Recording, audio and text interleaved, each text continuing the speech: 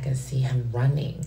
And as he ran and got to the elevator, he slammed his body on it and looked at me like going down and like, I'm gonna kill you face. And I'm just like, oh my gosh, like we want. My new bitch look like Tyler Perry, but she don't love me, she too scary. What's up, guys? It is me, J. Lee, and I am here and I am back, and I have another amazing video. Now, this video will be a story time, and it will be a spicy story time, and it will actually be about a time that a guy did not know that I was trans a couple years ago, and his friend at the time called me like, I'm going through something right now and I want to come over. So anytime that your best friend is going through something, I know y'all about to turn up if you're a good friend, because you would want to take that off a friend's shoulder. So I'm like, all right, girl, pull up. Called around 7, got there around 9. This other guy I was like talking to, he had came and got us, drove us around. Somehow we ended up in Dykeman because we were really hungry, and that was the only thing that that was the only place that had food places open at the time. So we ended up at this place that I forgot the name of it, but a place that has a buffet, not a buffet, but a cafe and a dance floor on the other side. So it's a club and then it's a cafe. Now, of course, there's people in there, and keep that in mind. As I come in there, me and this guy make eye contacts. Now, this guy, let's name him Raphael. Now, Raphael, he is like a mulatto looking guy. He had tanner skin, brown eyes, and brown hair, but like his hair and his eyes matched. And it was like that brown that had a little hint of orange, but it was a rich chocolatey brown. He was very handsome. I was just like, okay. Me and him locked eyes again. When we locked eyes, how fast we touched. That's how. Now, seriously, I continued to walk over to check on the food or whatever because I was hungry, and no shade, that food looked disgusting. So I'm just like, oh no, I'm not eating here. So I'm like, come on girl, let's go get some food somewhere else. So my friend and I are exiting the building and we get outside. I can see out the corner of my eye, Raphael is coming out there. He like, y'all not getting food here? So I'm like, no, the food don't look good. He was like, well, I was hoping that y'all can sit at my table and I can get to know you. I'm just like, well, I don't want food here because the food don't look too good. But I want to get some food though. He had a car and everything. So we got in his car, drove to IHOP. The car ride was not uncomfortable, playing his songs. Got to IHOP and got sad. IHOP is not tea, and it was not tea at that time. But we were hungry. That was the only thing available. So we get in there, and my best friend is sitting on the side by herself, and me and Raphael is on the same seat. Mind you, y'all know it's given. He got his hand on my thigh. I'm giving him the looks like, because I'm feeling mad cute, like you touching my thigh, like talking, like he was very masculine too, like very like masculine. But the thing was, and it's not a bad thing, he was a little bit shorter than me and I had on heels. But I was just like, okay, like he was cute though, like a very, very attractive. So all of us are talking, they having talks about like spirituality and like life. So I'm just feeling it. So after the breakfast and everything else, we had called a cab to go home because I didn't want him to take me to my house because he didn't know I'm trans and I didn't want him to know I stayed.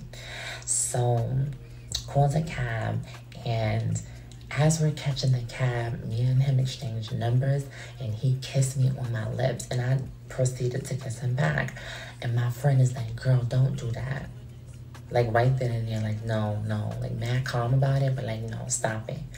And I instantly knew what she was saying, like by the tone of her voice And I'm like, oh shoot, I forgot. Like, and that's the thing too. Like a lot of times, I'm not saying I be forgetting I'm trans, but it's like life be spinning so quick sometimes that I just kind of be like, in the moment, I'm there just like kissing her.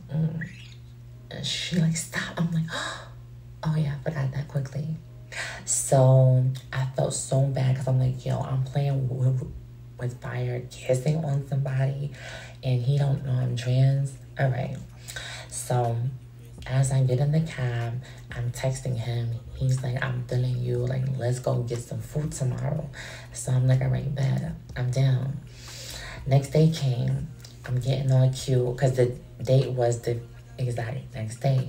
So I'm at my house. Mind you, my best friend is there.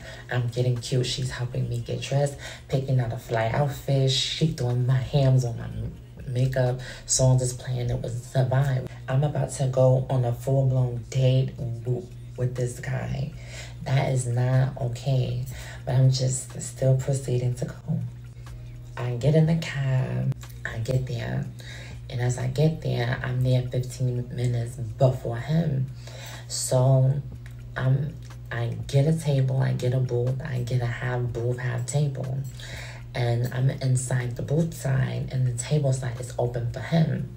So I'm sitting here, chilling and everything else. He comes in. I didn't even see him come in, but he comes in. He's like, is that your real hair? So I'm like, what? That's quite a question, isn't it? But no, it's not. And I had a lace front closure at that time, and no shade, that wig did kind of like make me look clocky, because I guess at the time, since it was new, people didn't know how to truly do it. So I'm just like, okay. So I'm pretty sure like he knew at that moment, but I was just like, okay, hey, how are you? Having general conversation. But the whole time that I'm having conversation, I pick up on him like the side eye, like trying to see. Like, so I'm just like, okay, he knows something. Like I can tell that he knows something. Talking. He looks very, very curious the whole time, but I'm just still there talking, playing everything cool. He's like, after this, let's go to my house. So I'm like, okay.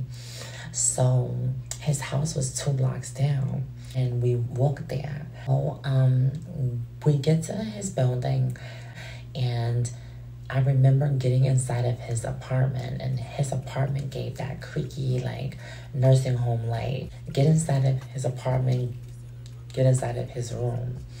I started to get comfortable because he was like, get comfortable, I'm gonna be right back.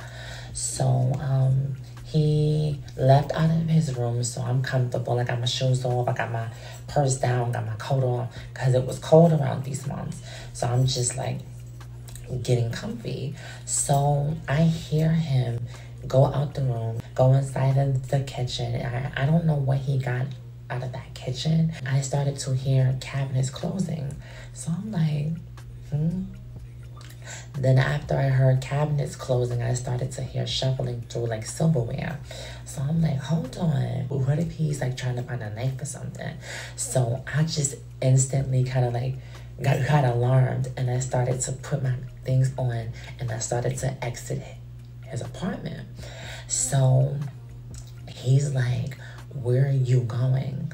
But as he said that, the voice was different than the voice that he was using the whole time. So I'm like, oh, he tapped into a different energy. And it sounded as if I was in danger. I look back, and I could have sworn I seen a sharp object in his hand. And I'm just like, oh, nah, I have to go. So I proceeded to like unlock his door frantically to get out of his apartment. So I'm running, and the hallway was long, so I was some steps ahead of him, like by a long shot. But I'm running. I ran to the elevator, and a lot of times the elevator is like attached to a big door, and sometimes that door locked when that you like get inside of the elevator. So I get inside of the elevator, closed and locked it, but them closing it, I can see him running. And as he ran and got to the elevator, he slammed his body on it and looked at me like going down and like, I'm gonna kill you face. And I'm just like, oh my gosh, like I was so freaking scared. I'm like, this guy could have killed me. This guy could have literally ended me in that room and nobody would have ever known it. Like, I was really, really distraught at myself. Like, girl, you cannot be out here moving like that. Like, are you crazy? And it really started to really pound me. Like, once I like ran out of his elevator, ran out of his building, I ran 2 blocks down, held a cab, got in the cab, and I just started to like bawl out crying. Like, I really could have been dead. I get back to my house crying, my best friend thinking I done got like beat up or something, and I'm just like, no girl, like this man was about to kill me. Now mind you, granted, I don't know if he was really going to do that, but since I knew that I was in the wrong for that and I knew the consequences that it come with, I'm thinking like, no, this guy's gonna do something. So do y'all think that he was gonna kill me? Or do y'all think that like he was about to like cook or something? And I don't know, because I don't know, but I truly thought that, and I did think he knew. Do y'all think he knew? Do y'all think he knew the whole time but wanted me to tell him? Do y'all think he knew the whole time and was okay with it and didn't want me to leave because he wanted to spend time with me? Or do y'all think that he really knew and he was about to retaliate for me not telling him? Love you so much, guys. Each one teach one. Bye.